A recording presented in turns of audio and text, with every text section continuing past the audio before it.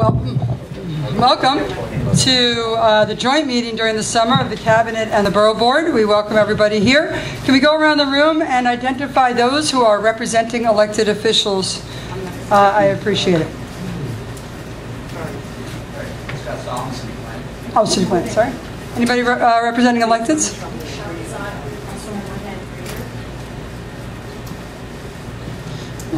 Anybody else? No?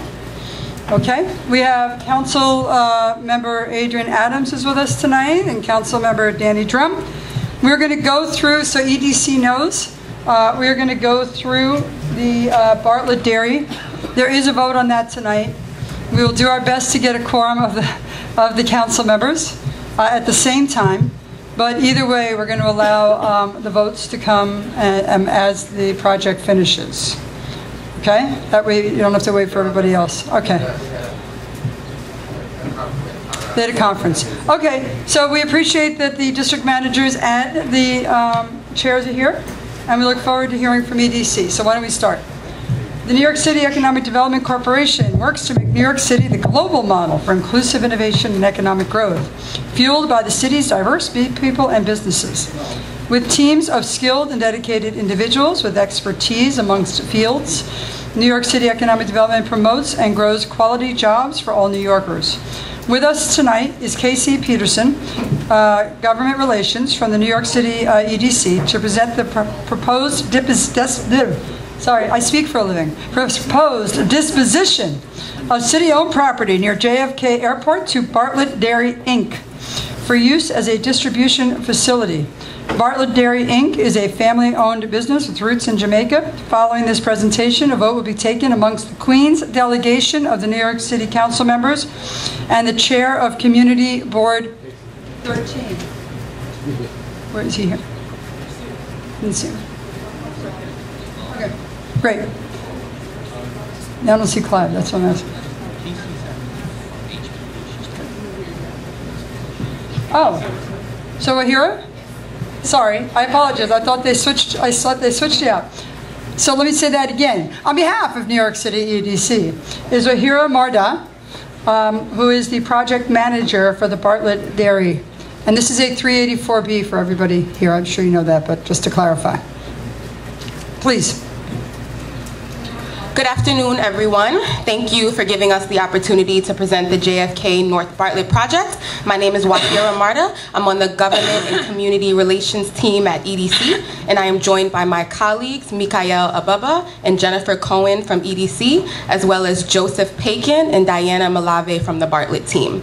The purpose of this presentation is to provide an overview of the business terms of the Bartlett Dairy Distribution Project and garner support from the Queens Borough Board as we seek 384B4 approval. So a few details about the site. The project is located where Nassau Expressway and Rockaway Boulevard meet, just to the north of JFK. The size of the parcel of land is 8.7 acres, of which 6.15 acres would be disposed of to Bartlett Dairy, and the remaining 2.6 acres would remain under city ownership.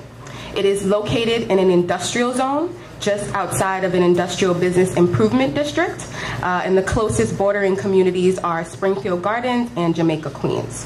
The site is currently mapped as an unbuilt portion of the Nassau Expressway, and the ULURP action was required for the demapping and disposition.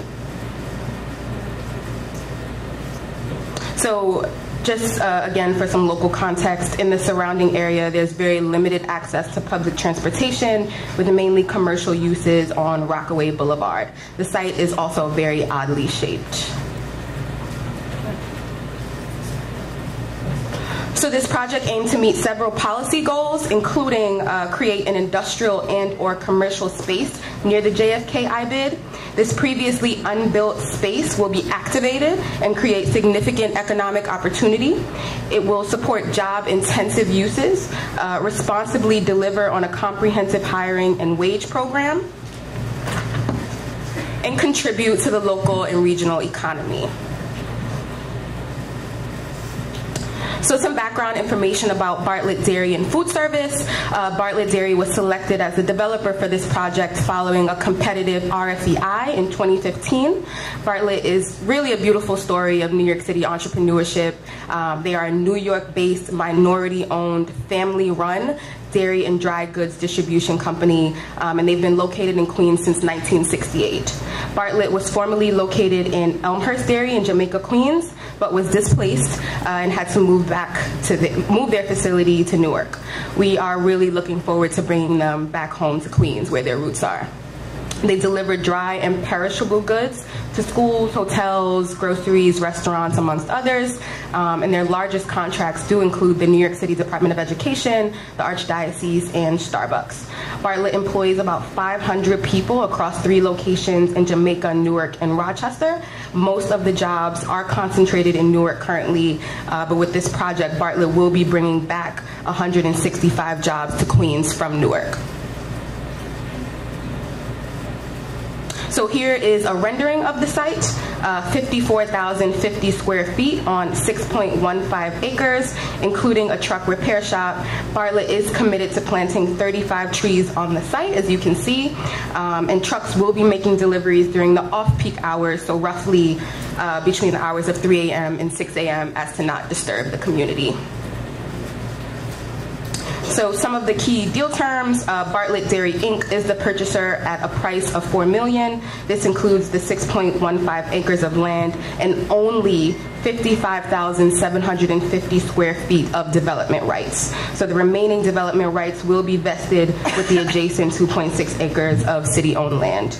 The deed includes a 25-year use restriction, specifically 10 years to dairy distribution and 15 years to industrial. They will receive IDA benefits and Empire State Development benefits. And so you all are aware, there are several site constraints to be aware of, including a Con Edison substation, a National Grid gas main, and a DOT easement. The workforce development piece of the project is one we are extremely excited about. When Bartlett was previously located in Queens, their makeup was 50% Queens residents and 86% New York City residents. They are aiming to bring back similar numbers. They will retain 165 existing jobs with average wages of approximately $70,000, create approximately 70 to 90 construction jobs, and provide extensive training and career ladder for employees. They will also utilize Hire NYC for local recruitment, and they have a 25% WBE business hiring goal for the design and construction needs. So Bartlett really has engaged with the community from the very beginning of the process with the help of the council member. In addition to the community board, they have met with several civics as well as the nearby IBID, who are all supportive of the project. The project received full support from the community board and the borough president's office during ULURP, and on June 13th, the project received a supportive vote from the New York City Council. Bartlett is very excited to be back into the community, and they have committed to providing a scholarship fund to be used for local students. So this is our timeline. We are anticipating closing by the end of this year and for construction to begin thereafter, looking toward a winter 2020 completion. Thank you, and we look forward to your continued partnership. Well, here, I probably should remember this. How many acres is this again? 6.15 acres. And how many acres were they using at Elmhurst Dairy? We didn't have straight acres. We had a building that was roughly... Can you just identify yourself? Joseph Bacon, Hi. General Counsel. We had a building at Elmhurst which had a warehouse and also offices. I think that was about 30,000, 35,000 square feet. And then we had parking. So we had parking for roughly 90 trucks. But we didn't have it listed in acreage. We just had spots. So I can't answer that. So we're building a roughly 45,000 foot building and parking for trucks. So it's fairly similar. I'm asking more because of Elmhurst Dairy than I am about this, just so you know. So. Well, Elmhurst was much larger. No, I know, it's 16 acres, but I just was wondering how much room you were taking up. Okay. Questions? Ben? You mentioned something about taking part of the master expressway dedicated land. What happens to the master? So This is listed on it was listed on the city map as an unbuilt portion of the Nassau Expressway, so it's a completely overgrown site. So we're just correcting the city map to reflect the development. So that means they're never going to build or extend the Nassau Expressway? No, there were previous plans like a long time ago that were never moved on. So yeah, we're going to be adjusting the city map to reflect development. Another point, most of the airport projects along the JFK have been able to reach higher MWBE local business goals in the state. Matter of fact, in the water we reached 40%. So I think they want to increase the goal. I think the goal is a minimum. If they are able to do more, then I'm confident that Bartlett will do that.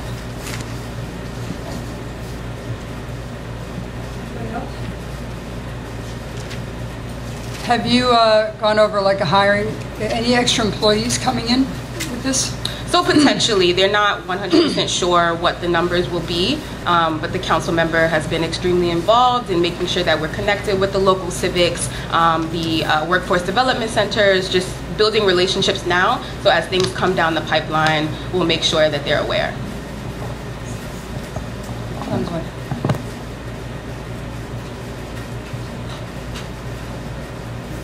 Councilmember Adrian Adams. Thank you. I just wanted to let everyone that this proposal did come through my committee, and Councilmember Richards is on his way. There are a lot of amenities, a lot of things that Bartlett is going to be doing within the community and surrounding area that do have to do with MWBE, that have to do with community involvement, because we pretty much mandated those things going into this proposal. And Bartlett generously agreed to pretty much all of the terms that were set before them for the benefit of Southeast Queens. So I just wanted to throw that out there to let everybody know and to be assured that we did put all of our best interests in the community into this project to make sure that the community was well represented and taken care of within this proposal. And Councilmember Richards will have the details, I'm sure. He will be more than happy to share the details. He's on his way, and he's also indicated his support. I know. So, any other questions? Okay, so we're going to hold the vote on this until we have more council members, because a lot of them are on their way. So if you don't mind holding on, that would be great. I'm not going to close this item because the councilman will want to express his thoughts on it. Gotcha. Okay, thank you. But we are going to start the next item. Thank you. Thank you. I appreciate it.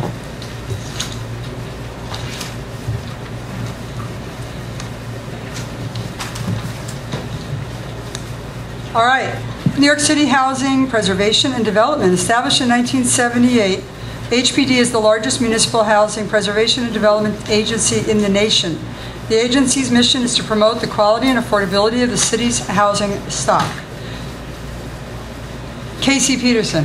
Yes, Casey Peterson. Resiliency Planner, Office of Neighborhood Strategies, is here tonight to present the proposed acquisition and disposition of Hurricane Sandy storm-damaged properties. Following this presentation, a vote will be taken amongst the Queens delegation of the New York City Council members and the chairs of Community Boards 10 and 14. Councilmember Ulrich is on his way. He's about 10 minutes out, by the way. Please. Okay. Good afternoon, everyone. My name is Casey Peterson, Resiliency Planner at HPD. I'm here to present a ULURP that consists of 3 actions: acquisition, disposition, and site selection for 74 scattered sites across Community Boards 10 and 14. This is related to Hurricane Sandy recovery and the Build It Back program. Through Build It Back, the vast majority of homeowners stayed in their homes through the repair or rebuild pathway, but a small percentage, about 126 homeowners, opted for the acquisition and buyout program, in which our nonprofit partner, Project Rebuild, purchased properties to either convert into open space or redevelop as housing. It is funded by the HUD Community Development Block Grant Disaster Recovery Program. And the ULURP will essentially allow us to follow through on the disposition plan, either converting these sites into open space or rebuilding them as resilient housing. So we have presented to community boards 10 and 14. Haven't received the final recommendation from 14, but I believe both have approved with conditions. And we were just here last week presenting at the Borough President hearing, so I believe you're pretty familiar, but I'd be happy to answer any questions. This has also come up quite a bit on the Hurricane Task Force, just so everyone's aware of that. So this is not new to us, but it might be new to others. So if you have a question, please let me know. Vinny. How many properties and where are they located? So there's 74 properties. Let's see, in Community District 10, we have 31. Yeah, so they're mostly in Ramblersville, Hamilton Beach, Howard Beach, in Community Board 10, and then in 14, Broad Channel, and then throughout the whole Rockaway Peninsula.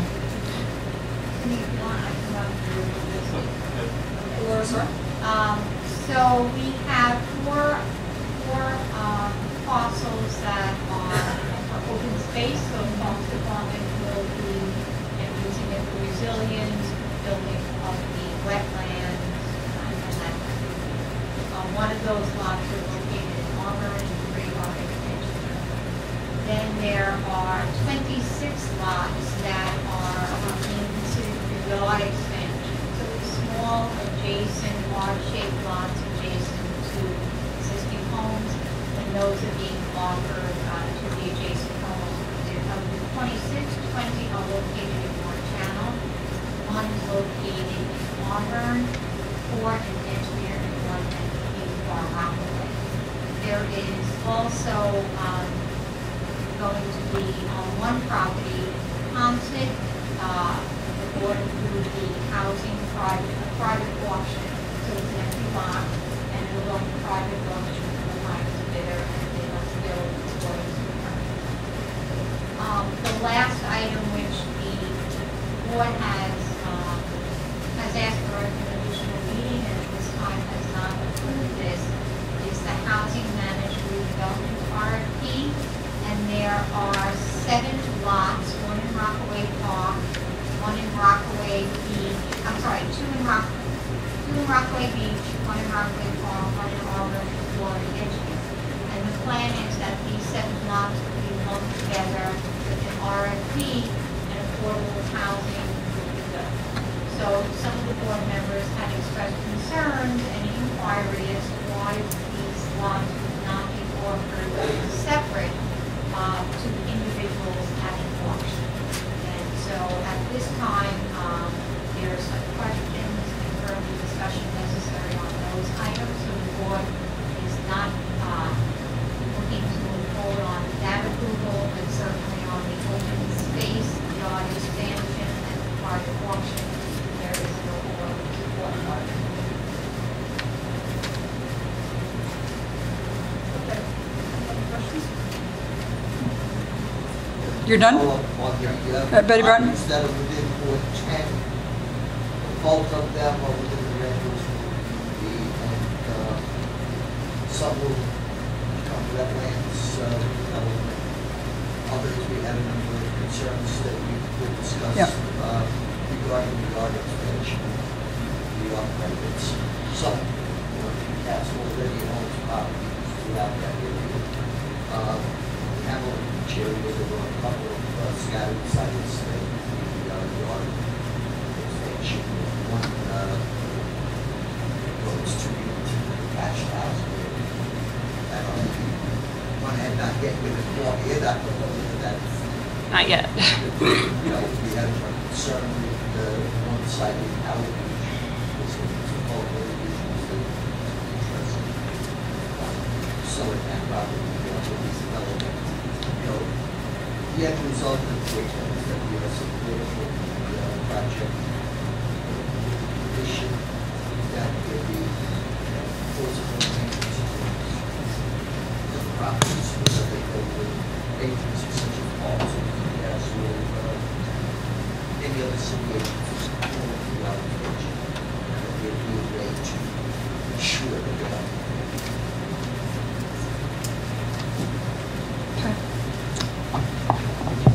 And there's been a lot of discussion about this, just FYI, about how it works, you know, which properties, all of that, the value of them, all of it. Any other questions? The councilman is 5 minutes away, so we're not going to close the item.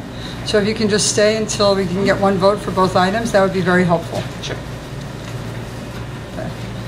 Next, we're going to get an update and a briefing on the 2020 census. As many of you know, we've been very involved with creating a Queens Complete Count Committee. We are working with the U.S. Census Bureau on that. We know that a lot of our civics are really involved with the count committee, and we encourage that to happen, especially different language speakers, people in different neighborhoods. We want to make sure that we have people in every neighborhood doing this. We want people in every language doing this. We want to make sure that every single person is counted, especially since, you know, we are a little more comfortable now with the U.S. Census form. And we appreciate you being here. May I present Jeff Beller, Director of the New York Regional Office. Thank you very much. And let me start off with a special thank you to President Katz and your leadership, the tireless efforts of your staff, which have been phenomenal. We are leading, Queens is leading the region as far as our recruiting efforts go, and that's no doubt to the work of you and your staff. So thank you very much for all your support. Thank you. So, again, my name is Jeff Baylor, Regional Director for the New York region. It's one of 6 regions we have across the country who are responsible for all census activities. We cover all of New York, New Jersey, all the way up through Maine, all the New England states, and Puerto Rico. So that's our territory for 2020. Before I jump into 2020, I do want to mention we are out there knocking on doors every day, collecting very important information. You may hear about the unemployment rate that comes out the first Friday of every month. We collect that data for the Bureau of Labor Statistics, who then releases the unemployment rate. Housing starts, consumer price index, crime indices. We collect data for the Center for Disease Control. I mention this because there will be scams when 2020 rolls around. We've already seen some this month. Some people put the word census on the top of a form. They list some questions and say, send your check for $10 in. Or very, very reputable organizations do the same thing. They put a census questionnaire to try to get data because people see the word census and they think that's the official census. So I ask, please reach out to us if you see anything that doesn't look right. We never ask for money, never. We never ask for social security numbers. We never ask for bank account or credit card information. If you see that in relation to census, it's a scam. Okay, but please reach out to us. We'll do all the research. We'll let you know if it's a legitimate survey that you or one of your constituents may be receiving, and our partnership staff will work directly with you. Before I forget, Jamal Baksh. Jamal, if you want to come in and wave your hand. If you haven't met Jamal yet, you need to. He is a partnership specialist working in the Queens area. He's got some great information. He's got a table set up out there. Please grab some information if you can. Jeff, before you go on, you're talking about the fraud issue. Is there any phone calls? So some of our surveys do involve telephone calls, but typically you will get something in the mail letting you know that we're trying to reach you, or it's one of our longitudinal surveys where we visit you over maybe an 8-month period. We'll visit you multiple times. You'll know we're calling you. So even for the 2020 census, you should not expect direct calls from the census. There will be a handful, but not the majority. Betty? Be helpful give us some kind of a fact sheet of the types of scams that you see and what are the things that you should look for, and then we can send it maybe to the borough. Absolutely. We can definitely do that. But it's important to note that the U.S., because, you know, I get calls where they know, like, my electric bill last month, right, and they know exactly to the penny, and it's not Con Edison. But it's important for our constituents to know they will never ask for money. And I think almost as important, they will never ask for your Social Security number. Correct. Yep. Right? Not Absolutely. even the last 4 digits. Never. That's really important. Yep. So we need to make sure people aren't giving that info over the phone, especially. Yep. Go ahead. We've been joined by Councilmember Karen Kozlowitz as well, and we're waiting on Donovan Richards and Eric Ulrich. They'll be here in about a minute. Okay. So regarding the 2020 census, people ask us, is your job to ensure states don't lose congressional seats? Is your job to ensure cities reach a certain population? No. Our job is to count everyone once, only once, and in the right place. And I'll talk about how we do that. So again, Article 1, Section 2 mandates that every 10 years, in the years ending in 0, we conduct a complete count of the nation's population and housing. All right? Everyone living in the United States. We don't care whether they're here legally or illegally. We care that they get counted. All right? And why?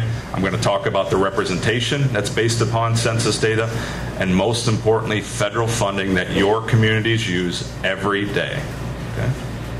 Two things we always ask from our partners. First is jobs. Even though the census is a national event, in order to be successful, we have to conduct it at the local level, meaning we have to hire people to work in their own neighborhoods. We'll be opening 4 offices in Queens. We need clerical staff to work in those offices. We need supervisors to work in those offices. We need managers to work in those offices. The majority of jobs or the positions that we hire for will be for short-term temporary work, usually 8 to 12 weeks per operation. We have 4 to 5 operations you can work on over the next year and a half. So people do string all 5 operations if they'd like to. Maybe if the time of the year isn't right, maybe they'll turn one down now. But the next time we call them for the next operation, they can accept the position. We pay $25 here in Queens. Paid training, mileage, and transit reimbursement while on duty. Okay, $25. You can be successful working for us part-time. You don't have to quit your jobs. You can work nights and weekends and be successful as a census representative. So please share the information. You'll see there, 2020census.gov/jobs. That's how you apply for jobs this time around. There's information on the table out there. Please disseminate that. Share the information that there's job opportunities available. I can tell you our recruiting goal for Queens is just shy of 10,000 for the 2020 census. And right now we're at a little over 4,000 recruited. Jeff, we have a question by Councilmember Danny Drum, and we've also been joined by Councilmember Donovan Richards. Thank you very much. I just actually probably could have went to the end, but a neighbor of mine received a American community survey, right? And they're very confused about this being the census or the other thing. Is there any way the Census Bureau can clarify to people what it is that they're receiving? Because there's a lot of fear in the community about these things, and it's very confusing to people. Yeah, that definitely has to be a part of our messaging. We have information on our website. We're looking to develop some flyers and materials that we can give to our community leaders that they can pass out to let people know about that. On American Community Survey, yeah. Absolutely. So I'm sorry, I misunderstood. Why don't you continue your presentation? We'll save questions for the end. Okay. And we'll go on the items and just read the questions. Okay, great. Thank you. All right, so jobs are out there. Please share the information that jobs are available. The second thing we're asking is all of you are community leaders. People look to you for education, for validation. They come to you with questions. We're asking all of you to start the conversation now about the census. And that conversation is easy. We say the census is safe, the census is easy, and the census is important. And I'll go over those 3 things now. The census is safe. Title 13, which took effect in the 1950s, protects every piece of data we collect. By law, we cannot release information that would identify an individual or a household, period. Local, state, federal law enforcement cannot access our data. Homeland Security, INS, cannot access our data. The Patriot Act does not supersede Title 13. In addition, everyone who works on a census takes an oath for life, whether you work 1 day or 30 years. Basically, if I were to release information that were to identify an individual or a household, I can be imprisoned for up to 5 years, fined for up to $250,000. So we take data security very seriously. All right, so the census is safe. Census is easy, 4 ways to respond this time around. First time ever you'll be able to respond online. In addition, this is the first time you'll be able to call a toll-free number and give your information over the phone. We've always had toll-free telephone support in the past, but we've never collected information. So if you or your community members want to call your information in, again, we're not calling you, but you can call us. You can provide your information over the phone. If you want to fill it out on paper, because that's what you've done at the past 5 censuses, you'll have that opportunity as well. So those 3 ways, online, over the phone, and on paper, we call self-response. That is the highest quality data we ever collect on a census, is when you're in control of filling it out, sending it back in. The 4th way that we count people, which will begin in May of 2020. We'll start knocking on doors of every address in which we haven't received a census form. In 2010, we hired over 600,000 people nationwide for that 8-week operation. We're anticipating about 400 to 500,000 people nationwide. All right, we'd love to get that lower. What are we asking? Name, age, date of birth, your race and origin, Hispanic origin. Pay no attention to that citizenship. That's been determined it will not be on the 2020 census. Your relationship to the first person listed on the form, mother, father, son, daughter. Tenure, whether you own or rent your home, and then we have some operational questions. Reminders about making sure you're including everyone or you're not including someone you shouldn't, like a college student who's living away. Okay? That's all we ask. That's what this census is. Nothing more than those categories listed there. All right, so the census is easy. This gives you a quick timeline of our mail out. We're going to do 5 mail outs for the census. All right, the very first mail out will begin the week of beginning March 12th. All right, the majority of the country, 80% of the country, that first mail out, you're going to have the URL, basically 2020census.gov. You're going to have your census ID, which is just a 12-digit unique identifier that takes place of your address. And then you're going to get a list of 13 different telephone numbers, and I'll talk about 13 here shortly. Okay, that's it. You're not getting a paper questionnaire. We're trying to get people to fill it out online, to call their information in over the phone. All right? If you don't want to do that, that 4th mail out, which you see is April 8th through the 16th, if we haven't received a response from you, we will send you a paper questionnaire. So every household that wants to fill it out on paper will have that opportunity. The other 20% of the nation are going to get that same initial package, but it will also include a paper questionnaire. And those are in areas with no or very little internet connectivity. All right, we're giving them a questionnaire right away. So online starts March 12th. That's when you can actually take an action and start filling out your form or calling a toll-free number, or if you receive a paper questionnaire, fill it out. We'll continue collecting data, both self-response and knocking on doors, through the end of July of 2020. So that's the period to be counted, mid-March through the end of July. I mentioned 13 different telephone numbers. Both online and our telephone system will support English and those 12 non-English languages. So for English and Spanish, when you call the toll-free number, you will be directed to an IVR system. I'll ask you what specifically you're looking for. For the other 11 languages, an operator will pick up the phone and answer answer in that native language. Any questions you may have, and if you want to give your information over the phone, you'll be able to do that. Those 12 languages plus English make up 99% of the responses we receive on a census. We certainly know there's a lot more languages than 12, 13. So what happened? With the... If you call a Russian number and they don't understand you, I don't know that they're going to be able to do anything. The question is, under many languages, what happens if I call from Bengali? Yeah, so what we're going to have in the kind of the third column, we're going to have a total of 59 non-English language guides. So while the form won't be available in that language, we're going to provide you with directions on how to fill out the form in that native language. There's 59. Yeah. It's a numbers game as far as budget and the threshold that they looked at. The next language, I just learned this last week, the next language that would have been included after those 12 would be Italian. That's the next most populous language in which a questionnaire, but it didn't meet the threshold. Yeah. So again, online and over the phone will be available in English and 12 non-English languages. Okay? So that was it's easy. It's important. So we all know congressional, or you may not know, congressional representation, how many seats each state has in the U.S. Congress, is based upon census data.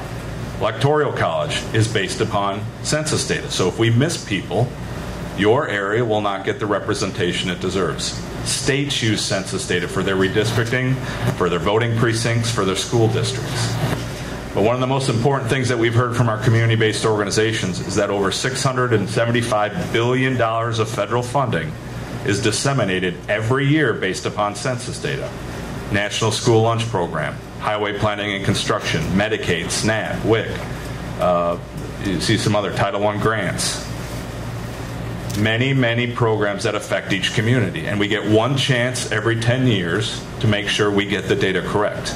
So if there's community members who choose not to fill it out, or they don't understand and they refuse to fill it out, their community will be affected.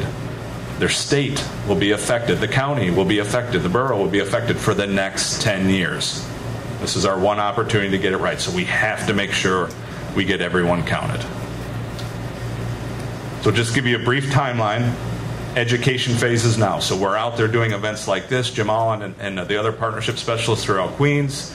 We're going to churches. We're going to community events. Anything you want us at to talk about the census, whether it's sitting at a table handing out information, whether it's making a presentation, we'll do it. All right? Awareness phase will start in January. That's when our paid media starts. That's when you'll start seeing advertisements about, hey, the census is coming. Did you know it's safe? Did you know why it's so important for your community? Did you know how easy it'll be to fill out your form this time around? We'll start our motivation phase in March because that's when you can take action. That's when you can go online, call your information over the phone, fill out your paper questionnaire.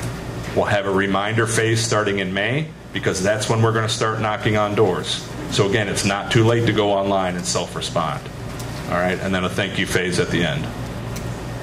So what can you do right now? Share the job information. If you want to host an event where you invite your community members in, we'll provide the staffing.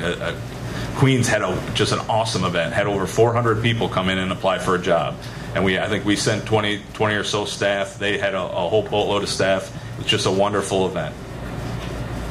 Start the census conversation. Safe, easy, important. Become a partner.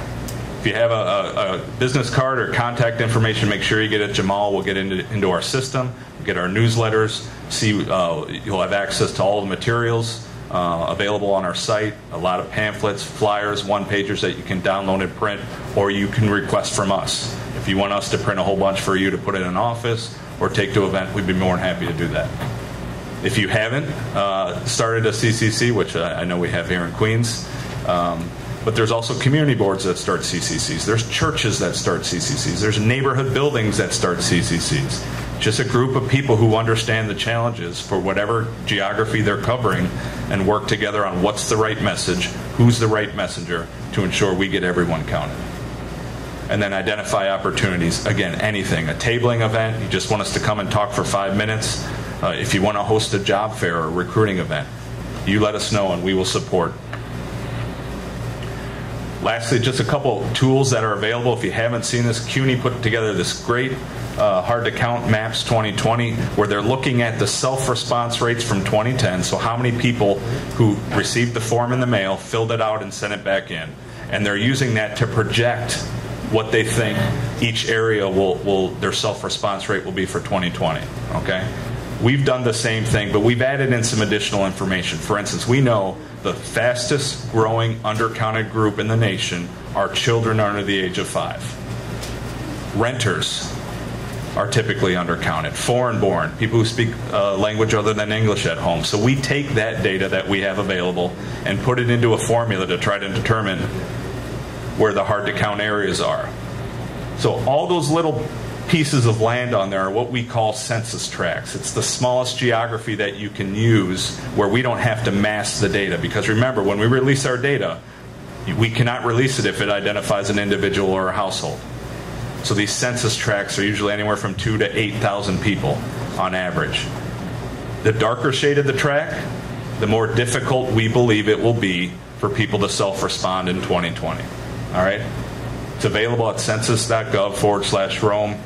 I picked out a track here in Queens with that little white dot in it, that little piece there. That population is a little over 8,000, 8,227 people live in that little geography there. And we believe, if you see the very first line, low response score, that 30.9% of the households in that little geography will not self-respond. They won't go online. They won't call it in over the phone. They won't fill it out on paper. All right? And then in addition, we have a whole bunch of data about all the households in that particular census tract. You can see those who only have smartphones or with no computing device, broadband internet access or no internet access, the languages that are spoken in those homes. So we're using this information to make sure we're hiring people with the correct skill sets, language, education, experience with certain communities. And we're also using this, if we're going to spend money for recruiting ads or for anything, we're going to spend it in these areas that are considered hard to enumerate or hard to count. All right, so this is out there. We have trainings. Jamal can walk you through a training on this, but it's a great way to kind of learn about your particular community. All right. Lastly, I'll mention we do have a data dissemination program that teaches you about all the tools we have available. One of the great things they do is a grant writing workshop.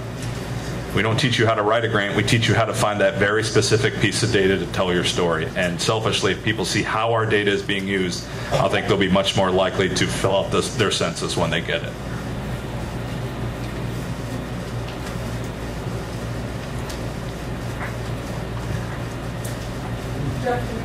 Sure.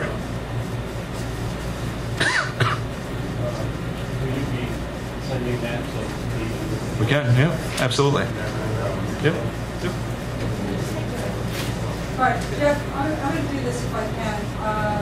I'd like to interrupt and just do a quick vote, if I can. Please. And then answer questions, if that's all right with everybody. The first is a 384B vote, so we want to hold it open. Bob Holden is on his way. We will hold it open so that we have the proper numbers that are needed for the 384B. We need a motion to dispose of the property to Bartlett Dairy.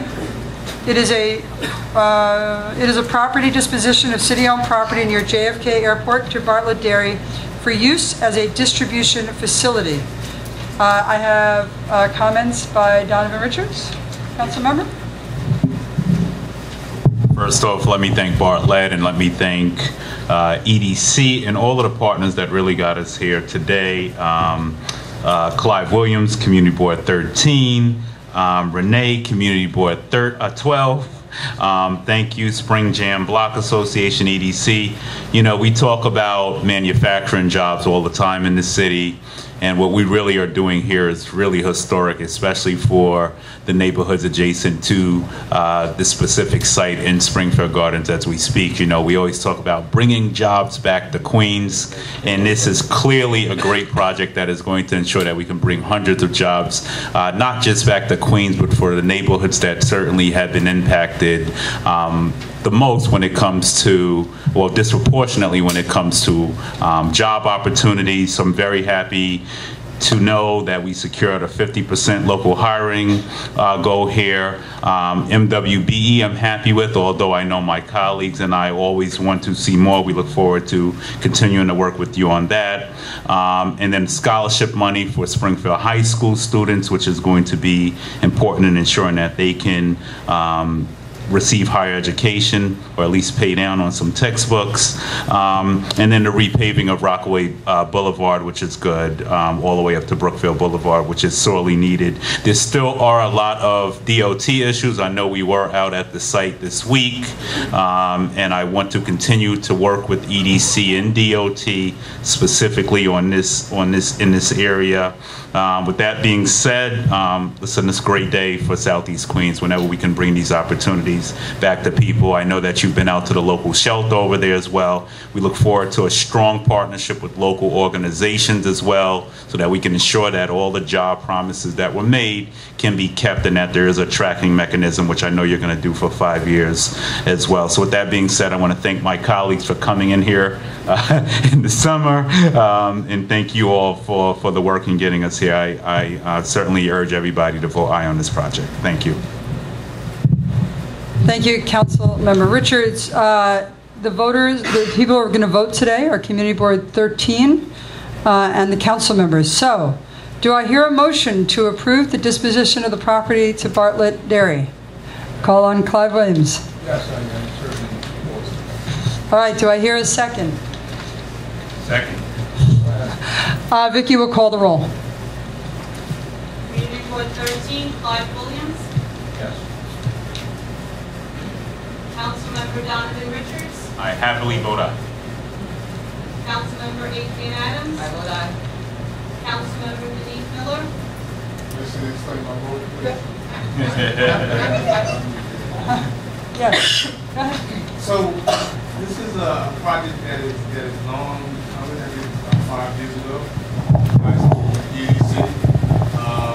And a project long coming. About 5 years ago this started. EDC came in and wanted to talk about it, but even further than that, when the Jobs left Jamaica. And that was a devastating loss. And so to bring them back, I want to thank my colleagues here, Councilmember Richards, for doing his due diligence and ensuring that we bring back good union jobs to our community. That is the backbone of who we are. And aside from providing the services, critical services to our young people, DOE and others that they provide. Really excited about it and how we were able to leverage the additional opportunities for the community is really special, and it really took a team effort. So thank you for allowing me to be a part of the team, sir. And as a labor chair, I'm absolutely ecstatic that we were able to bring these jobs back home. Thanks. I vote aye. Councilmember Eric Aldrich. Yes. Councilmember Danny Trump. Yes. Councilmember Karen Koslowitz. Yes. Okay, and the vote will remain open. Right. Is Councilmember Holden walking down the hall? No. Okay, we're going to go to we're going to leave that open, and we're going to go to the next vote. Wait, don't run. No. Move. Okay.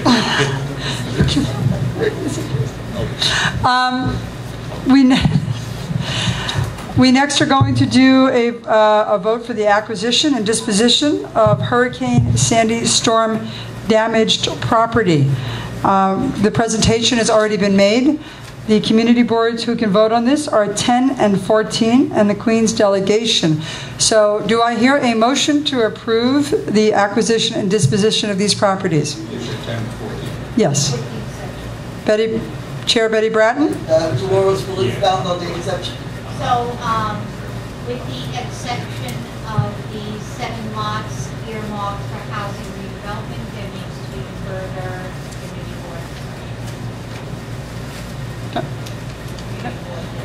board. Okay, so with the exception of the 7 properties, which are listed where? Housing redevelopment RFP. Okay, so of the housing redevelopment RFP?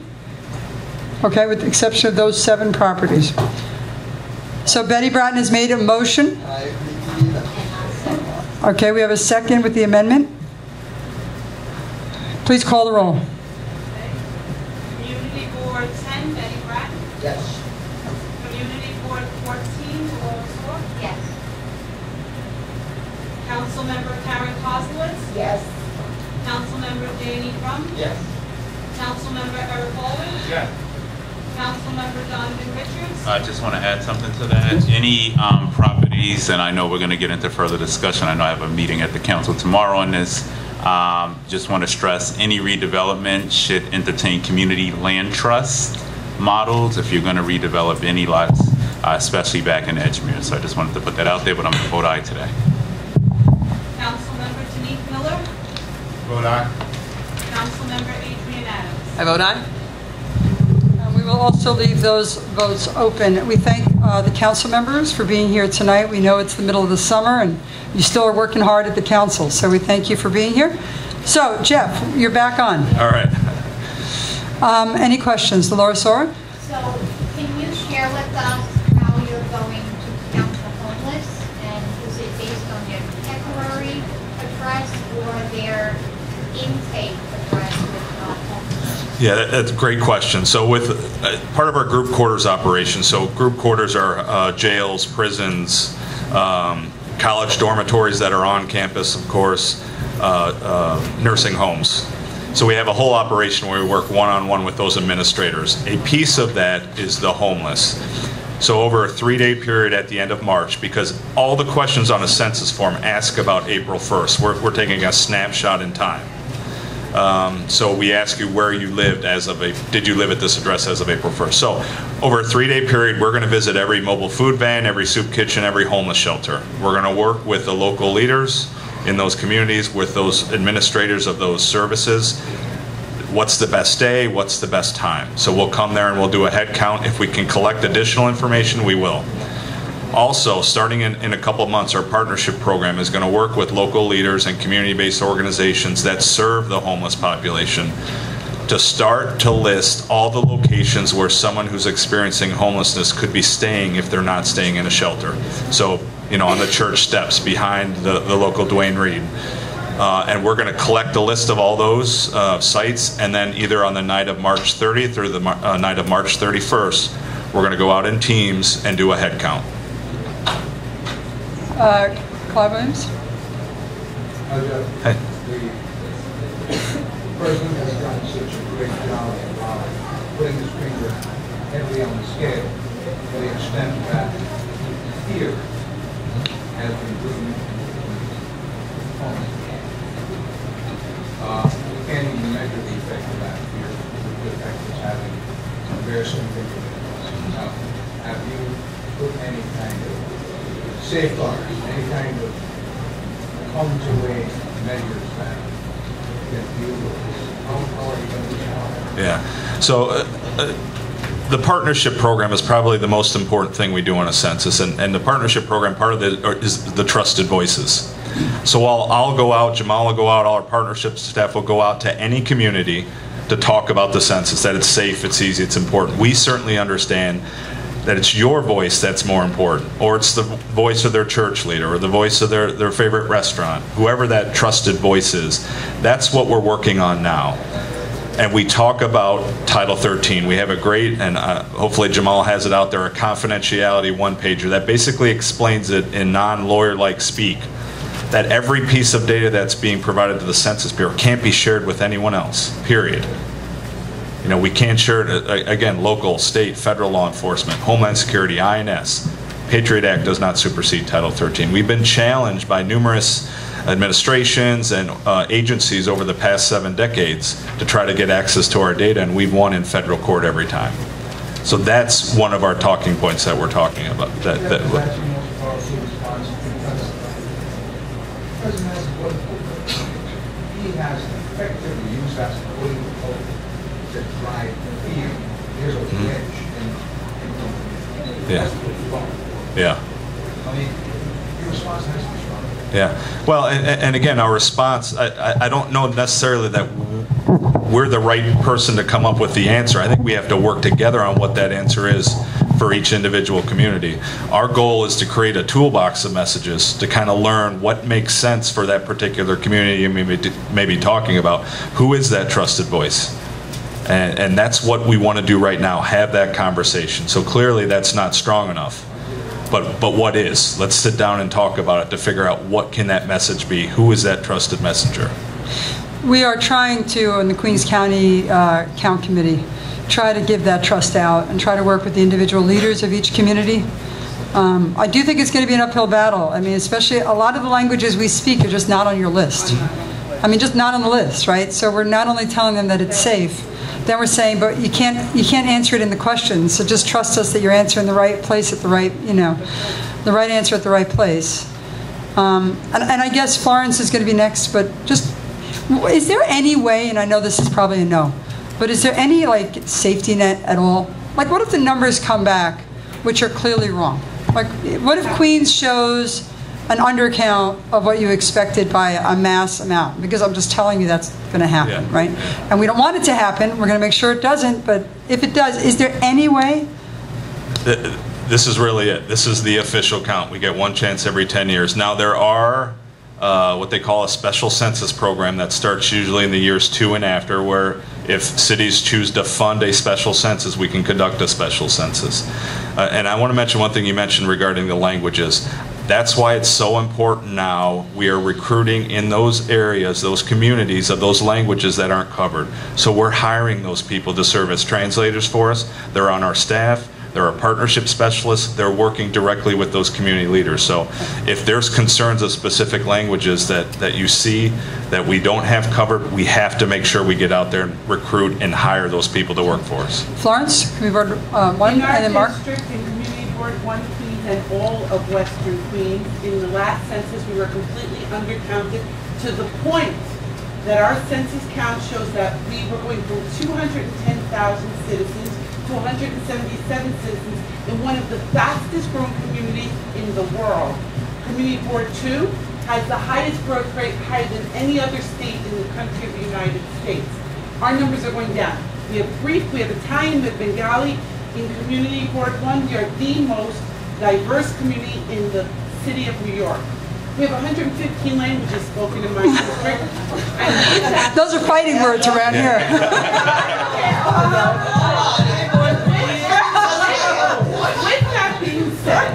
With that being said, if you look at the numbers, we went from 215,000 down to 177, which is physically impossible because of the number of housing developments being built in our district. We have Queensbridge North, Queensbridge South, Woodside houses, Astoria houses, Ravenswood. Queensbridge is the largest in the nation. There was no penetration with the census. There is no way, from what you're saying here at this table tonight, our numbers are going to be correct. I can tell you that right now. And you're coming to us as a community board. Most of us have 3 to 4 employees, and you're telling us go out there and help you. We have 3 to 4 employees with massive growth going out through this borough.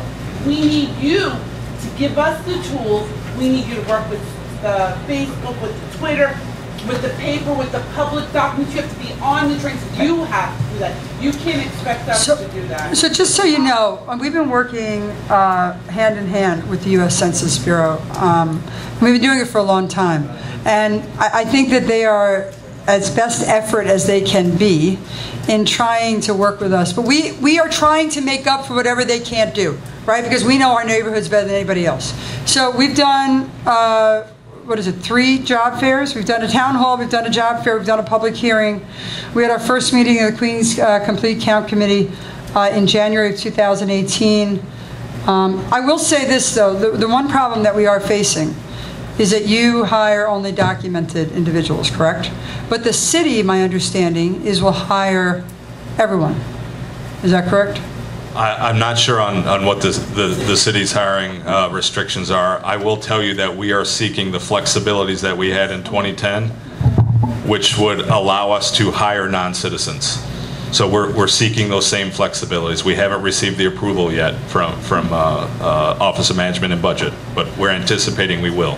And all of these, much to Florence's question, all of these community groups you want to work with, are we funding them at all? We do not have the ability to give funds out. The federal government doesn't have the ability to give funds out. So my understanding is New York State has $20 million towards this, and New York City has $26 million towards this. Susie? Do we know how community groups apply for this money, or do they not? Okay, so just so everybody knows, there is money allocated towards this for our community groups, and we are waiting for the mayor and the governor's office to give us direction on how one applies for those funds in our communities. Okay? Mark McMillan. Yeah, I have a very simple question. I saw one of your slides said that you're looking for phone numbers.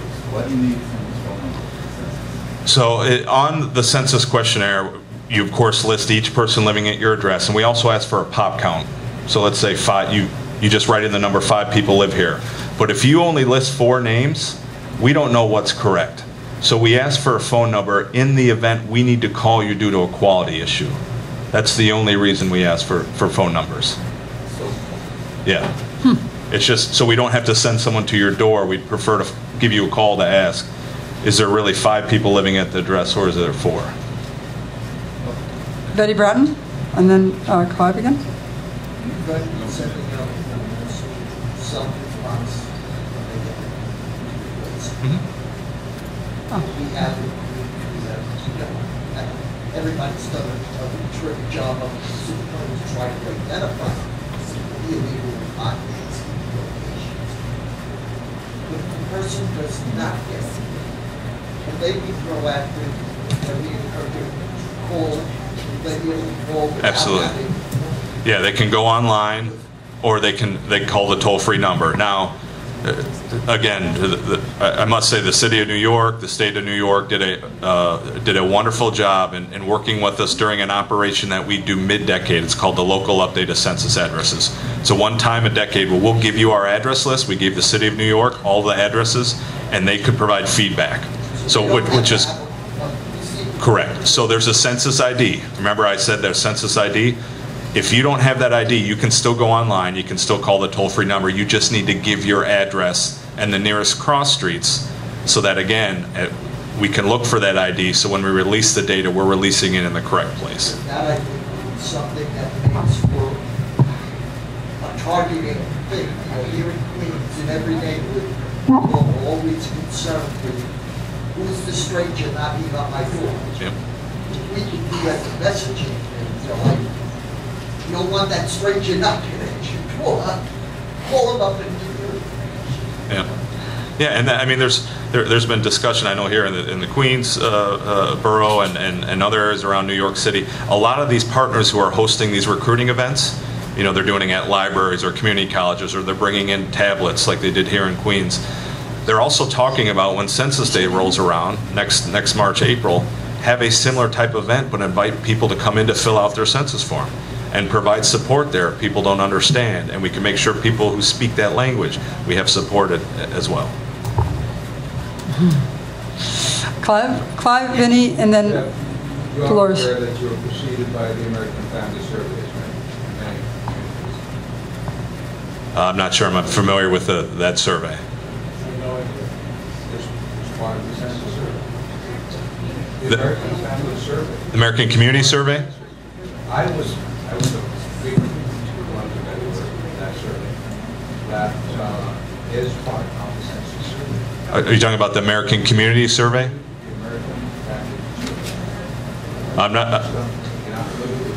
not. I know we have the American Community Survey. That's the Census Bureau. It was a long form back in Census 2000, but now we conduct it on a monthly basis. 2 years ago, I participated in that family survey, which mimics the census. It's legitimate. I called the number in Washington, and they use this information just like the census information to do all the things that the census. Yeah, I'd like to chat with you afterwards and try to get some details to. Would you please? Yeah. Because that's not a survey that the Census Bureau conducts. All right, why don't we take that offline afterwards? Yep. So the extent to which it might mitigate the responses you get, yeah, is something that you want to look at. Yep. Yep. Vinny, then Dolores.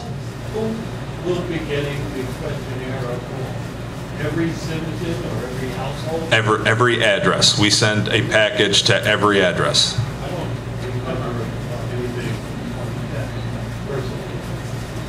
Yep, every address will get it, and there'll be up to 5 mailings per address. And then we'll start knocking on doors of every address if we haven't received a response by May 13th.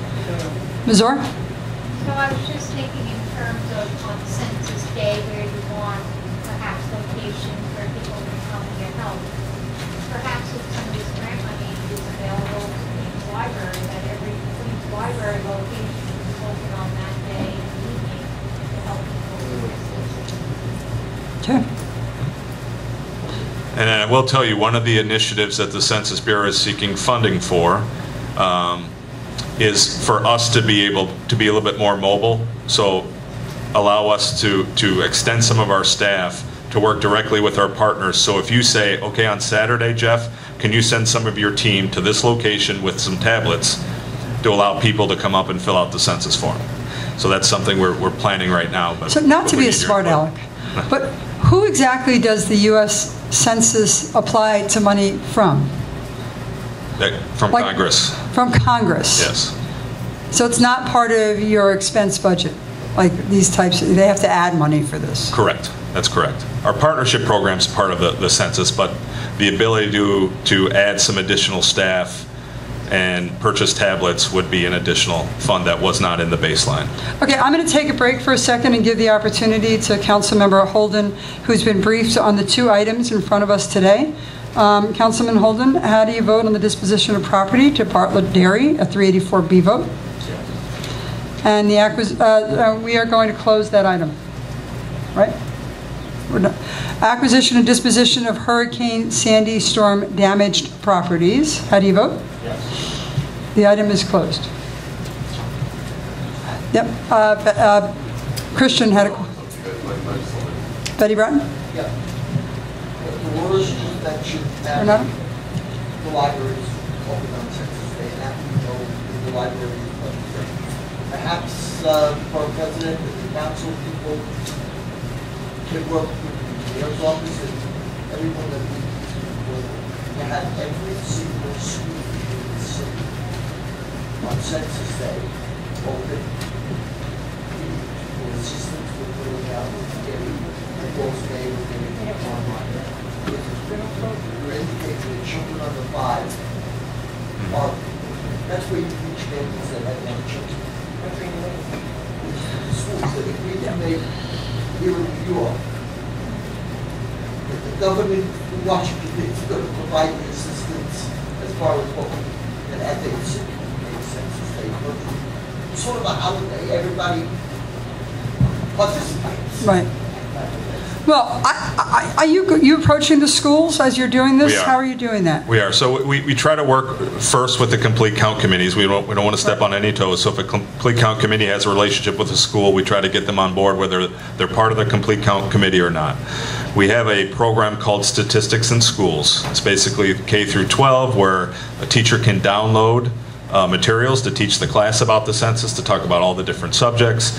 We have materials we're going to be handing out, maps, things like that for schools. So absolutely. But Betty's talking about something very different. Yeah. She's talking about actually getting them to fill it out on that particular day at the school. And so my question is, I mean, if you're going to get folks to fill it out, documented and undocumented, one of the main places to do it is the schools, especially if they're undercounted. And especially now in Queens, in New York City, we have 3K and 4K. So that brings the... Right. So absolutely we can do that. It should be not so much an effort of the census, but it is the city of New York saying to its people, we need you. So we can be helpful on that. But the question really is, if I go to a school in the morning and I say, did you fill out your census? And they say, no, I did not. What do I have to make sure that they... Do I have anything that I can give them to fill it out right there? Is there... How does that work? Yeah, so there would have to be some type of device, whether it's a tablet, whether it's a smartphone, whether it's a computer in the school library, and then they could just go there and fill it out. And again, if they don't have their census ID, they would just key in their address in the nearest cross streets. Wait, I just want everyone to know here, by the way, that this gentleman has been very helpful with us in trying to reach out to different communities. And I know he's sort of in an auspicious situation at the moment, but he has been trying to get our folks, you know, trusting folks to hire and work with our office, with Susie, with Sharon, with everybody here. So we thank you for that. I appreciate it. And we understand that you're in an odd spot. But we are trying to point out to you what you can bring back to the central office. Queens is extremely distinct. And from the count of those languages, a large portion of us will not be able to fill out these census. And I'm not sure what the dynamic was 10 years ago. I forget what the numbers were back then, as far as languages go. No, languages go, like how many different languages there was in Queens, right? I mean, since I've been borough president in the last 6 years, it's gone from 120 countries to 290 countries. Wow. It's gone from 130 languages to 200 languages. You know, as we do our trackers from City Council every year. So just in my 6 years, it's increased exponentially. And so it's going to be hard for us. Yeah. What? I have a question about development. You know, Western Queens again, and all of Queens as a matter of fact, has a tremendous amount of development and reconstruction. Those units that are empty today are not necessarily going to be empty a year, 2 years, 3 years from now. How are they counted? How are the empty units allotted? Because we need fire department, police department, sanitation for those empty units. And the census is where we're going to get our money.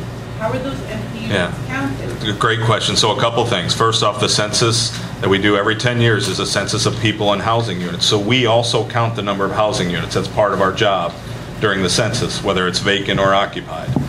We are collecting that information.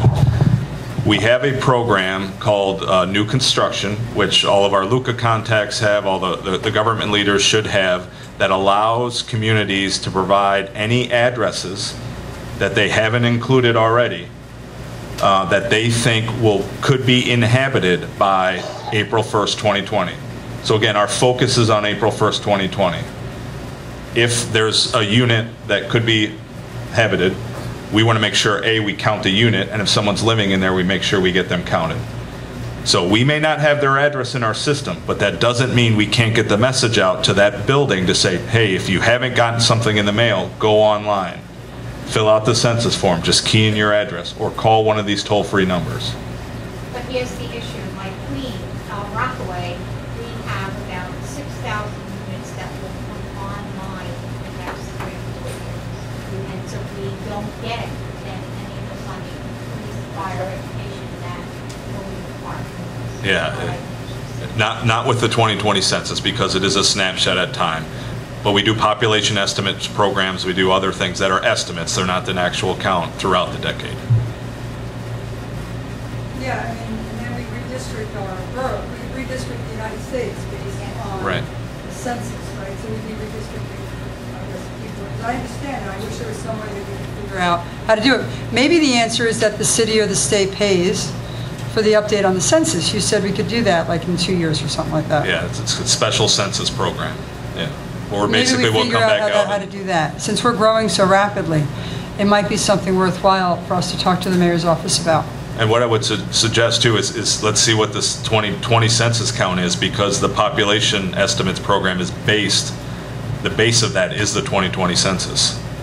So you will receive estimates on growth and things like that throughout the decade, but again, they're estimates. But we're not going to get money or elected officials based on it. Correct. Ms. English, did you have a question? I was asking, and you mentioned that right now you hired 4,000. No, we've recruited. So over 4,000 people have applied to work for the Census Bureau. Our goal for Queens is just under 10,000.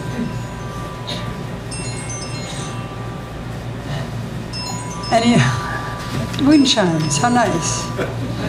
Any other questions? I have a few questions just to finish up if I can. And I'm sorry if you've talked to my staff about this already. No, please. And some of them I'm asking just for everybody else too. So my understanding is you've reached out to, we've all reached out, from Susie, we've reached out to all of your boards. We've asked all of the chairs and the DMs to sit on our Queens Complete Count Committee. So please, we would love it if you would partake. You are in a very, very good position to give us the names of leaders in your community that you know are not being addressed. Like we mentioned the Bangladesh community, the Pakistan community, the Indian community. A lot of our communities are not up there. And you are in unique positions to be able to tell us who the leaders are and anybody on your community board that may be from those neighborhoods or those communities. So please, do it with us, work with us. I know you are already, but just to throw that out there. We will look for the funding issue for the civic groups. We will look to see how the applications are done. What happens, Jeff, and I don't know the answer to this because I've been told different things by different people. What if I just give my name, tell you how many people are living here, and I hand it in? So at the end of the day, you'll be counted. All right, well, we accept those forms. The more questions you leave unanswered, the higher probability that someone will come and knock on your door to try and collect that information. So about how much information do you need to count versus the knock on the door? Where's that balance? It's a very popular question. I don't know what that threshold is that pushes it. I can tell you historically, if there was a question that went unanswered on a census form, we typically did not spend the money to send someone out there to knock on their doors to collect that information. Half the form's not filled out, I would guess, and this is just my guess, more than likely we're going to come and knock on your door to try and collect the remaining information. So what if you fill out, and this is just for my own information, what if you fill out, John Smith, living here with 3 kids? Is there a balance? I'm not urging anyone to do that. Just for the record, I'm curious as to what the checks and balances are. Yeah, so we do have a quality program. We have a duplication program. So we get Mickey Mouse, we get Star Wars I characters. stop myself from saying that. Yeah. So we get those every decade. Again, they may fall into a follow-up to see if we can get actual information. Name isn't as big of a deal as, you know, date of birth, race and ethnicity, age data. That's what's really important for planning purposes for the next 10 years. All right, but there is a quality control, Yep, and you absolutely. do have a way, I'm sure you have lots of thousands of people looking over the responses. Okay, anybody else? No, seriously, you know, I had the experience of listening to a census taker who had to convey the impression that they have so much power, but when they go out, they are relentless in getting the information that they desire to get. Now this might be a good thing in one sense, but there are people who are working from a class, and they are of the opinion that there are people who are trying to flaunt the law, and they go with a vengeance to extract this information on the pain of penalty from folks. How do you mitigate that kind of behavior? How do you control that kind of behavior by census takers who are that aggressive, trying to prove a point? Yeah, great question. They're trying to literally criminalize people. Yeah, so it is required by law. The census is required by law that you fill it out completely and accurately, but we're not a regulatory agency. We don't go after people if they don't. We instead try to focus on the importance of the census, what it means to the community, what their response will mean to that community for the next 10 years. We try to hire locally. People understand, people who live in the community understand the community better than anyone else. So our goal is to hire locally. So they understand the communication. They understand, you know, any cultural thresholds. They need to make sure they don't overstep, things like that. If you find someone or you hear about a census worker that is going beyond what they should be doing, that's when you let us know, and then we can take some type of action. And we'll provide you with contact information that you can reach out to us directly. Any other questions? Mr. Baylor, I just wanted to reiterate what the borough president said. Her Queens Complete Count Committee has been working very closely with you for the last year. We look forward to the next year's work of partnership. Your staff are ubiquitous. We see them everywhere. And a reminder to the chairs and the district managers, if you have street fairs, if you have events in your communities where you would like a presence from the Bureau, they've been more than willing, ready and able to table and to be available with information on the streets. And so please use them, because they certainly have never said no to us here at Borough Hall. So thank you very much for your presentation. I appreciate that. Yes. That would be really key, absolutely. Thank you for that reminder. And on that note, wanted to remind everyone it is summer. The borough president hosts her annual Cats Concert Series. So they are coming to a neighborhood park near you. We look forward to seeing you there. And otherwise, if there are no other items on the agenda, we will close the meeting. The next meeting of the Queensborough Board will take place Monday, September 16, 2019 at 5:30, followed by the meeting of the Queensborough Cabinet the following morning on Tuesday, September 17th, 9:30 a.m. Meeting is adjourned. Thank you very much.